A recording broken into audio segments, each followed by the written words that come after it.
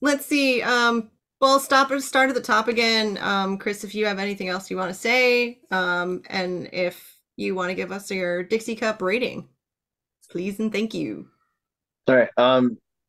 Yeah, I like this. I like this pick. I can see you're trying to break up the horror genre because that's my pick as well Yeah. coming up. So, um, when you picked it, I said, I don't remember that being a horror movie. I don't know how it's PG-13 with the screwdriver and the hatchet murder. I thought those Everything's would off camera. Most of it's just off camera or Yeah. angled just so, too you quick. That shot was too quick. yeah. Um, They don't really swear a lot either. So, Not that you can hear it, no. so I enjoyed watching it again. Like I showed you guys, I had the DVD, so I had bought it at some point, and this was probably back at a time when I liked Johnny Depp. Uh, I was watching a few of his movies. When he started wearing I think when he went from maybe 5 bracelets to 15 is where I said, okay, all right, I'm not doing this anymore. This Okay. whole bohemian bullshit. But I like this movie, and it is something like you have to pay attention and listen to the inner dialogue, and you start figuring it out. Like, okay, I remember it. So I want to give it 6 Dixie Cups. cool. 6 it is. Thank you, Penn Davenport. Joe, what you got for us?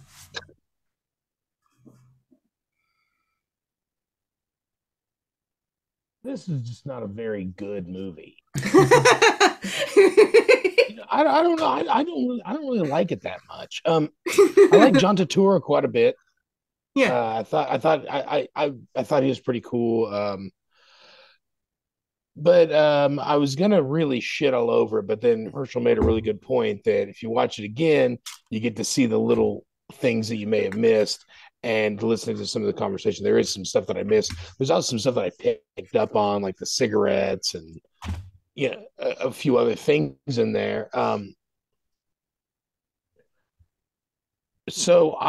In order not to I'll tell you what, I'm gonna give it a five. Yeah. I'm gonna give it a five. I mean, it's not great. I'm not gonna tell a bunch of people about it. Um, yeah, I mean, I don't know what to tell. I don't know. I mean, I watched it. I enjoyed myself for 90 minutes. I kind of saw what was, Tyler Durdening the entire time, and you Yeah. know, yeah, yeah. I mean, I'm neither here nor there on the damn thing, to be honest with you. But I was going to really give it a lower score into the fours, but there are some good points made about why this could actually be better than what I think it is. Yeah. Five. Yeah, like, yeah, that's marriage for you. Hey, sign into this. Zing. So far, there's only been two My jabs at God. marriage. Andy, what's your rating? Yeah. What are your thoughts? Final thoughts? Yeah. Final thoughts. Like I said earlier, John Turturro pretty great in this. The March release kind of tells you everything you need to know, which means it's really a throwaway movie. Um, Yeah. it's after the Oscar season movies have all come out that are all artsy and supposedly good generally. Um, it's not summer blockbuster material. It's a throwaway. Um, and it's a five. It's not bad. It's not really good. You can watch it. It's a movie. Well stated, sir. All right, we move on to Herschel. What are your final thoughts and your how many Dixie cups, sir? So I'm gonna break a little bit again. I'm gonna go 6.5. I do like it. I think it's a good movie. I think it shows you that Johnny Depp can be a good actor. It's not all just, Pirates of the Caribbean, because so much of the movie is just him acting with himself and off himself. Um, Totoro also good, but I do think it's a decent flick. And I mean, I already gave my you can watch it more than once, and here's why, or don't, do whatever you want to do. But 6.5 for me. All right, solid. Uh, Adam, I'm gonna. give it a 3, aren't you? I didn't like this movie. Yeah. It's not a bad movie. I thought it was lazy. I'm not gonna sit here and say like maybe everything was intuitive. I don't remember shit about this movie, but like, it started off with a writer, so he has imagination, and the first person he meets is a sheep farmer from Mississippi or some shit. So I was like, oh, this guy's not real. From that very first scene, I was like, oh, this guy doesn't exist. So I spent the whole movie just waiting for the reveal. I didn't like Totoro's character either. I like the dialogue between them two whenever they were in the scene together, but I didn't. I guess I was the only one that wasn't a big fan of Totoro's character. Like I said, I didn't like it, but it was a fine movie. I give it a 5.5 Dixie Cups. Okay. That was better than I anticipated. I mean, it's watchable. It's suspenseful. It's a reveal ending type movie. So like, I get it. I just think there's better versions of this. Do you Yeah. think it could have been better since it was like mostly just Johnny Depp? Do you think it'd been better if he would have had a volleyball game? No.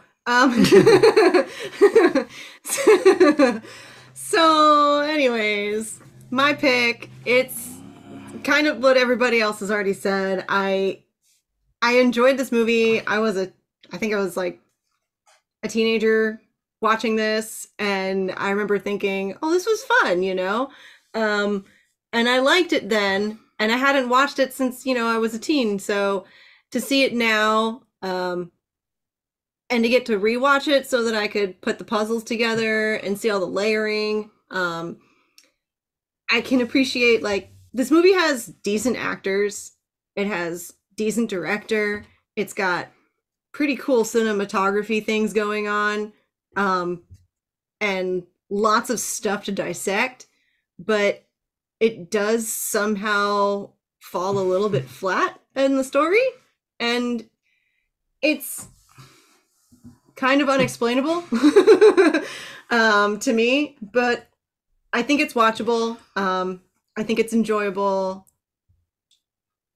and I'm gonna stick with my 6.5, which is what I was gonna go with. It's not the greatest movie, but it is something that I can definitely point to, and if somebody wants I don't know, something that's suspenseful, then it's there. It's funny. I was getting pissed off a lot now that I'm thinking about it. Like, I got pissed off when we were introduced to Shooter. I was pissed off that he couldn't just grab the fucking magazine. I was pissed off when his wife saw Shooter written everywhere. And I was like, oh, goddamn, it's shoot her. Like, everything is just making me angry. The weird thing is that I wrote just like 3 notes here Yeah. under my top 5. Bladed boomerang. Mine was, yeah, Bladed Boomer, but under that John Turturro's accent, odd choice. John Shooter, arrow, shoot her. Yeah. Yeah. Then I put motel. Oh. Yeah. At least where you have to go inside a building. Oh, Yeah, like, this movie is an example of, like, even if, like, this was almost a good movie, like, really good movie, with all of those other things. Like, you got good actors, you got good cinematography, you got good all that other stuff. But if the story is not written perfectly or just better, then it falls apart. But I really like the John Turturro, now that I remember, like John Turturro and Johnny Depp, whenever they're in scene together. Yeah, their scenes together was great. Going back and forth is fun. Either character separately drives me nuts, but I loved watching Mort interact with absolutely everyone. So I guess I just like, he's a good actor.